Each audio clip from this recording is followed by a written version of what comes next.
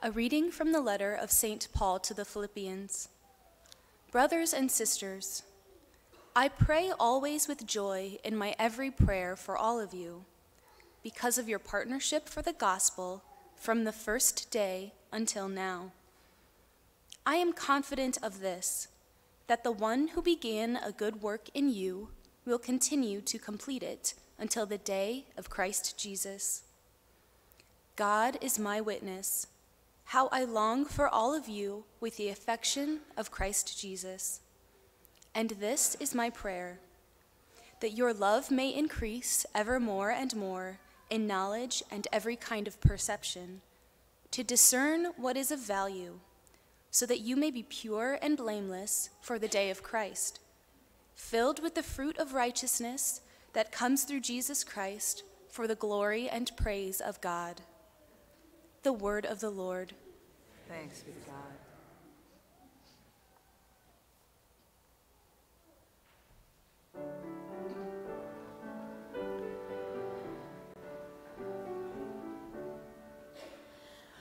Alleluia, alleluia, alleluia. Alleluia, alleluia, alleluia. Prepare the way of the Lord, make straight his paths.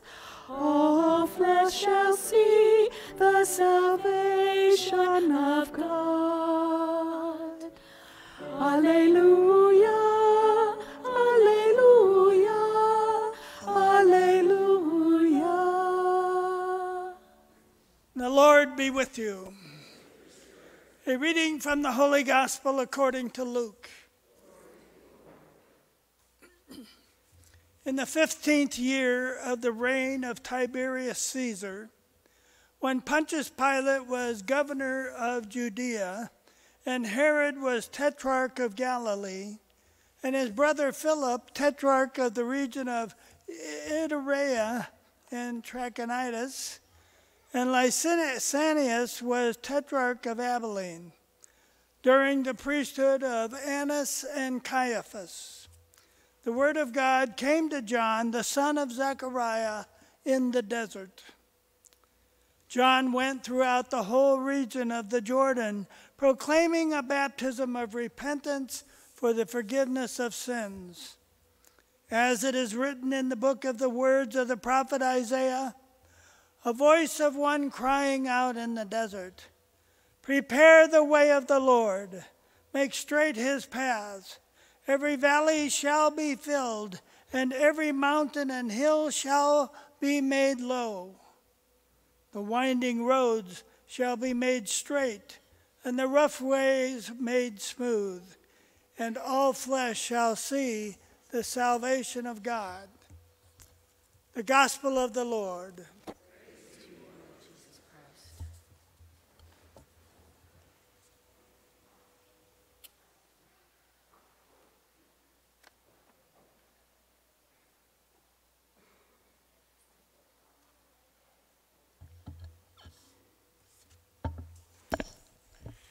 When I was growing up in St. Philomena Parish, which is now St. Francis Cabrini, we had a wonderful pastor, Monsignor Fazo, and he had a really gravel voice.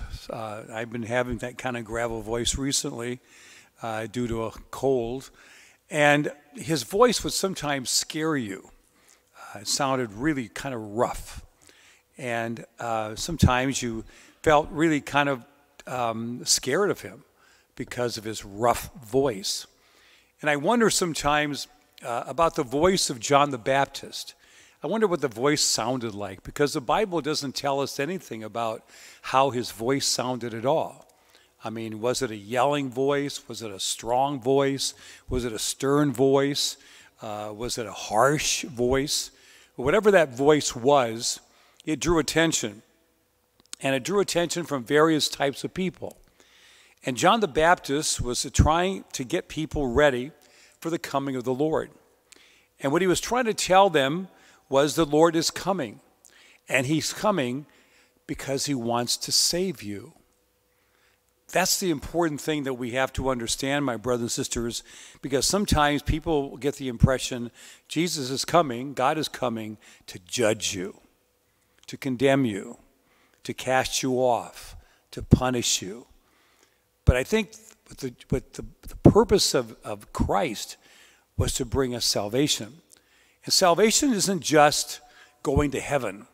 Salvation is a sense of well-being, a sense of peace, a sense of being in a good place with God. And Jesus wants to establish that for all of us.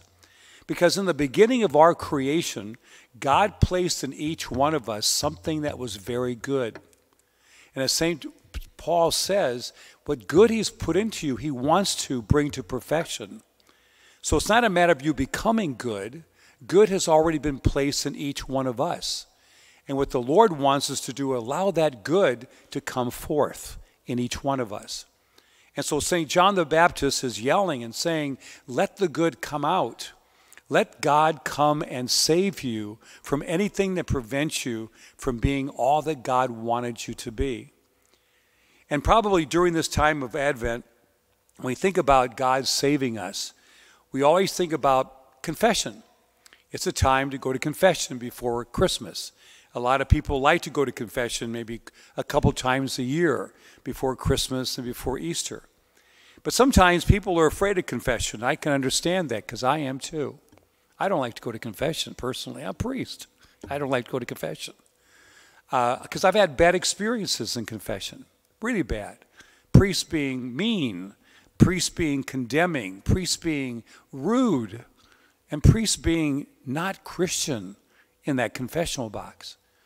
I remember one time a priest actually told me, I was only 16 years old, that I did not love God enough for him to give me absolution. Could you imagine? He said it loud enough so everybody in the line could hear it, by the way. So it was an embarrassing moment. And that is with me all the time. What is this priest going to do when you lay your heart out to the priest and tell them those moments of sin, those moments of weaknesses that you wouldn't want to tell anybody else, but you're telling him, and you make yourself vulnerable to this priest and hoping that this priest is going to be compassionate and merciful and helpful. And in some cases, very rarely, now I hope, that these priests have taken advantage of that. You're a terrible person. I remember one time, I think I did something, I forget exactly what it was, but I mean, Hitler was a better man than me, according to this priest. Remember this, the sacrament of reconciliation, the confessional, is supposed to be the safest place in the world for us. It's a place where we can lay bare our faults, our sins, or whatever it is, and be confident that we're going to meet the compassionate and loving Lord. And it's the responsibility of the priest to make that possible. And I tell converts, those who are becoming Catholics, even when I'm teaching over at school, if ever you go to confession and a priest is being rude to you or being so judgmental to you that it's very, very uncomfortable, walk out of that confessional. Leave. You don't deserve that. Jesus came to bring God's compassion and mercy and forgiveness. That was a problem that John the Baptist had with Jesus. Yeah, John the Baptist had problems with Jesus. He thought Jesus was a little too nice. John the Baptist was pretty severe. Jesus seemed to be too nice, to the point that John the Baptist at one point maybe even doubted that Jesus was the Messiah. But then Jesus had to reassure him. The blind are seeing, the lame are walking. You know, it is with the way the Lord has called me to be, is to be the loving Father to these people. So my brothers and sisters, as we prepare for Christmas, a lot of things are going on in the world, a lot of stuff is happening. But take advantage of this time of the year to allow the Lord to save you. And by allowing the Lord to save you, see yourself as you really are. Go to confession. Tell the priest exactly what's going on. And allow the priest to show you God's love and compassion. And that will bring you salvation. Not salvation only to go to heaven, but salvation now, where you'll feel the sense of peace and well-being and a sense of happiness, a sense of feeling good, the fact that your life is lovable, your life is important, your life is value to God and to others. In the name of the Father, and of His Son, and of the Holy Spirit.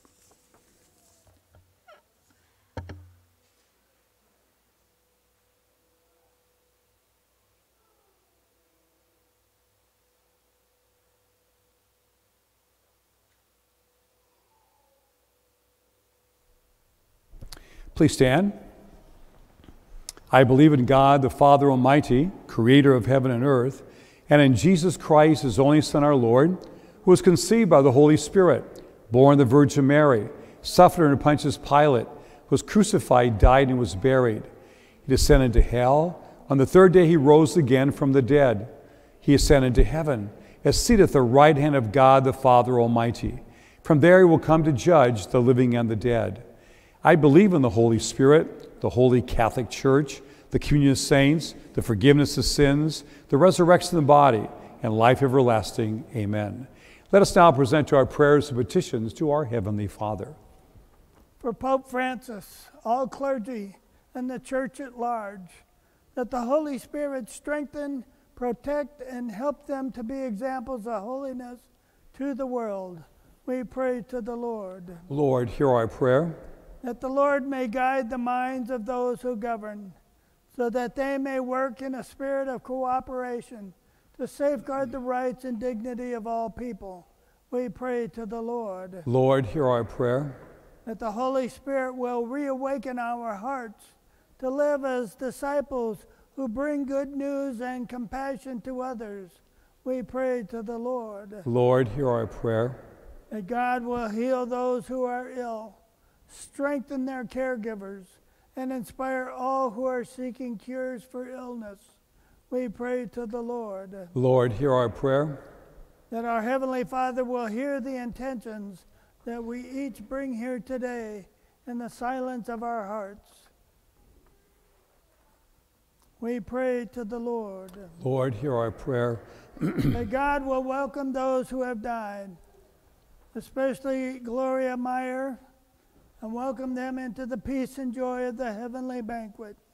We pray to the Lord. Lord, hear our prayer. That our Lord grant special blessings upon Joan Stumpf and Sarah Shoemaker, for whom this Mass is being celebrated. We pray to the Lord. Lord, hear our prayer. Father, we thank you for coming to us through your Son, Jesus Christ, to offer us your salvation. Help us to believe in your power to save us as we present our petitions to you through Christ our Lord.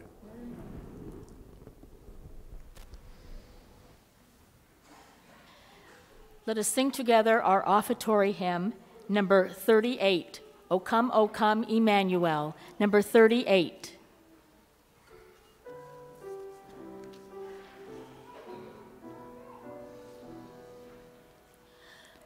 O come,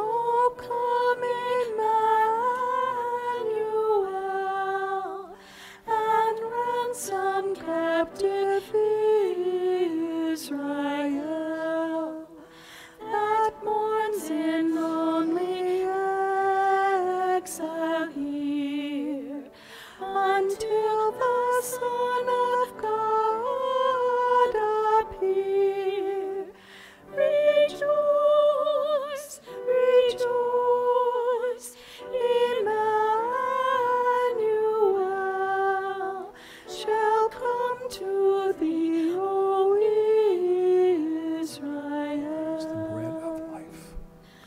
O come, thou wisdom from on high, who orderest all things mightily.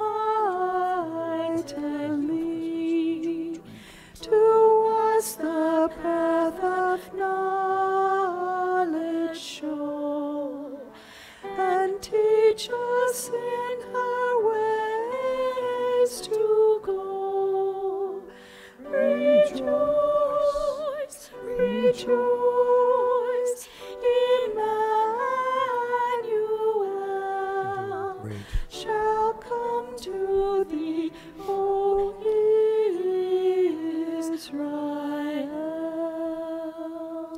Pray, brethren, my sacrifice and yours may be acceptable to God the Almighty Father. May the Lord accept the sacrifice at your hands for the praise and glory of his name, for our good and good of all his holy church. Be pleased, O Lord, with our humble prayers and offerings, and since we have no merits to plead our own cause, come, we pray, to our rescue with the protection of your mercy through Christ our Lord. Amen. The Lord be with you. And with your spirit, Lift up your hearts. lift them up to the Lord. Let us give thanks to the Lord our God. It is right and just. It's truly right and just, our duty and our salvation, always and everywhere to give you thanks, Lord, Holy Father, Almighty and eternal God, through Christ. For he assumed at his first coming the lowliness of human flesh, and so fulfilled the design you formed long ago. Open for us the way to eternal salvation. And then he comes again in glory and majesty, and all at last is made manifest. We who watch for that day may inherit the great promise in which we now dare to hope. As with all the angels and saints, we sing the hymn of your glory, as without end we acclaim.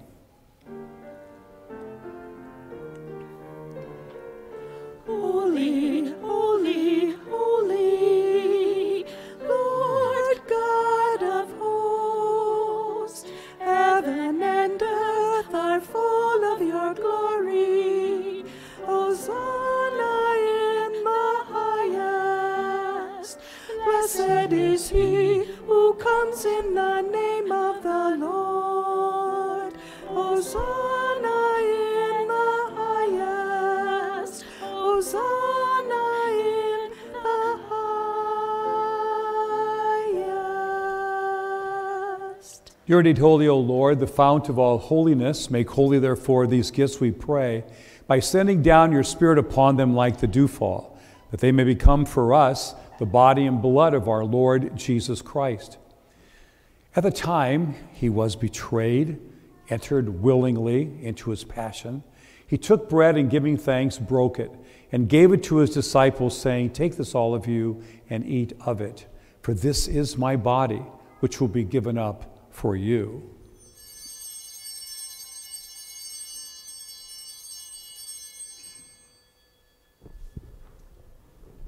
In a similar way, when supper was ended, he took the chalice. Once more giving thanks, he gave it to his disciples, saying, "Take this, all of you, and drink from it. For this is the chalice of my blood, the blood of the new and eternal covenant, which will be poured out for you and for many for the forgiveness of sins. Do this in memory of me."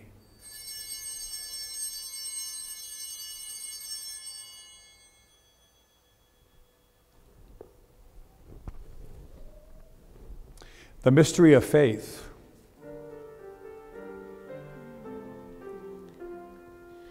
When we eat this bread and drink this cup, we proclaim your death, O Lord, until you come again. Therefore, as we celebrate the memorial of his death and resurrection, we offer you, Lord, the bread of life and the chalice of salvation, giving thanks that you have held us worthy to be in your presence and minister to you. Humbly we pray that partaking of the body and blood of Christ, we may be gathered into one by the Holy Spirit. Remember, Lord, your church spread throughout the world. Bring her to the fullness of charity. Together, Francis, our Pope, George, our Bishop, all the clergy, and your beloved sons and daughters. Remember also our brothers and sisters who have fallen asleep in the hope of the resurrection, all who have died in your mercy. Welcome them into the light of your face. Have mercy on us all, we pray, that with the Blessed Virgin Mary, Mother of God, Blessed Joseph, her spouse, blessed apostles, all the saints who have pleased you throughout the ages, we may be co-heirs to eternal life and may praise and glorify you through your Son, Jesus Christ. Through him and with him and in him, O God, Almighty Father, in the unity of the Holy Spirit, all glory and honor is yours forever and ever.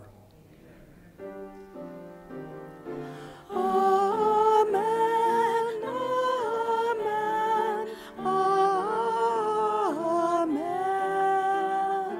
amen, amen. At the Savior's command, informed by divine teaching, we dare to pray, Our Father, who art in heaven, hallowed be thy name. Thy kingdom come, thy will be done, on earth as it is in heaven. Give us this day our daily bread, and forgive us our trespasses, as we forgive those who trespass against us. And lead us not into temptation, but deliver us from evil. Deliver us, Lord, we pray, from every evil. Graciously grant peace in our days, that by the help of your mercy, we may be always free from sin and safe from all distress, as we await the blessed hope and the coming of our Savior, Jesus Christ. Lord Jesus Christ, who said to your apostles, Peace I leave you, my peace I give you, look not on our sins, but on the faith of your church, and graciously grant her peace and unity in accordance with your will, who live and reign forever and ever. Amen. The peace of the Lord be with you always. And with your spirit. And let us share with one another a sign of Christ's peace. Peace, George. Peace, Christ. Peace, Lord. And may this Lord Jesus Christ bring eternal life to us. Lamb of God, you take away the sins of the world. Have mercy on us. Lamb of God, you take away the sins of the world. Have mercy on us.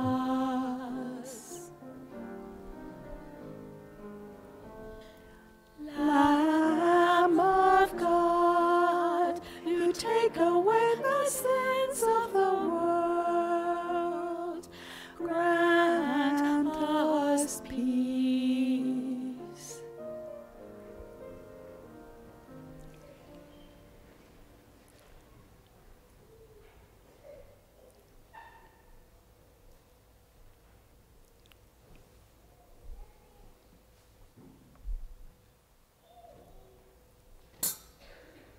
Behold the Lamb of God, behold him who takes away the sins of the world. Blessed are those called to the supper of the Lamb. Lord, I'm not worthy you should enter under my roof, but only say the word, and my soul shall be healed.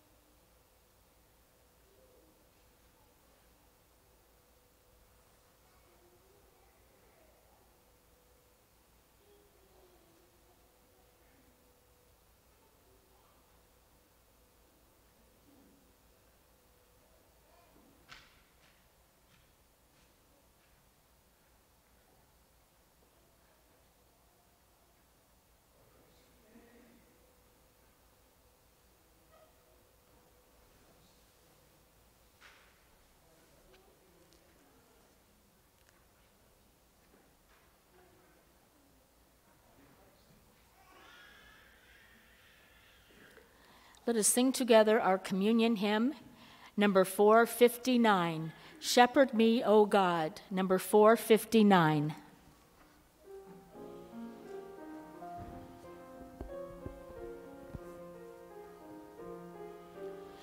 Shepherd me, O God, beyond my wants, beyond my fears, from death into life.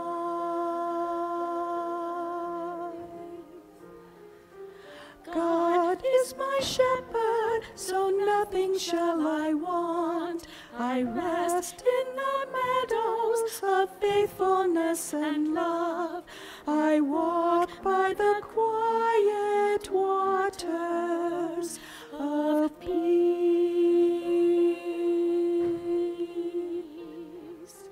Shepherd me, O God, beyond my wants, beyond my fears, from death into life.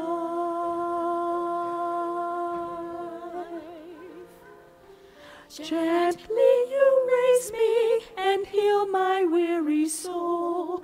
You lead me by pathways of righteousness and truth. My spirit shall sing the music of your name.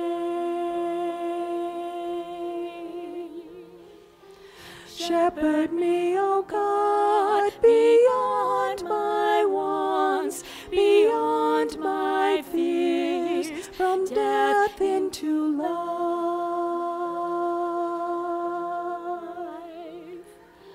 Though I should wander the valley of death, I fear no evil, for you are at my side. Your rod and your staff, my comfort and my hope. Shepherd me, O God, beyond my wants, beyond my fears, from death into life.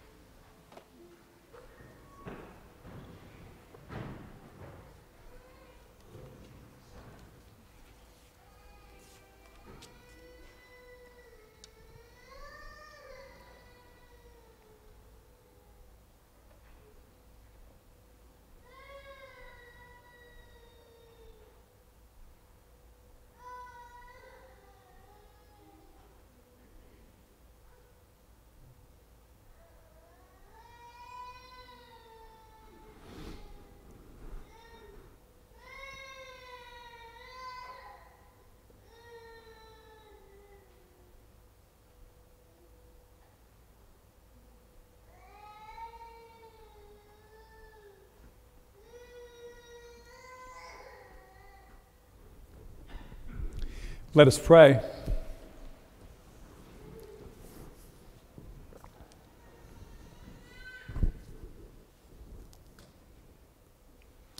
Replenished by the food of spiritual nourishment, we humbly beseech you, O Lord, that through our partaking in this holy mystery, you may teach us to judge wisely the things of earth and to hold firm to the things of heaven through Christ our Lord. Thank you for being at Mass this morning. I appreciate that very much. And Holy Cross is strengthened by your presence here. I want to wish you a happy and a safe and a healthy week. The Lord be with you. And with your spirit. May all the peace, the power, and the blessings of Almighty God, the Father, the Son, and the Holy Spirit come upon you and remain with you now and forever. Amen. Let us go now in peace, glorifying the Lord by our life. Thanks be to God. We will close our celebration with number 6-9, Every Valley. We will do verses 1 and 3, number 6-9.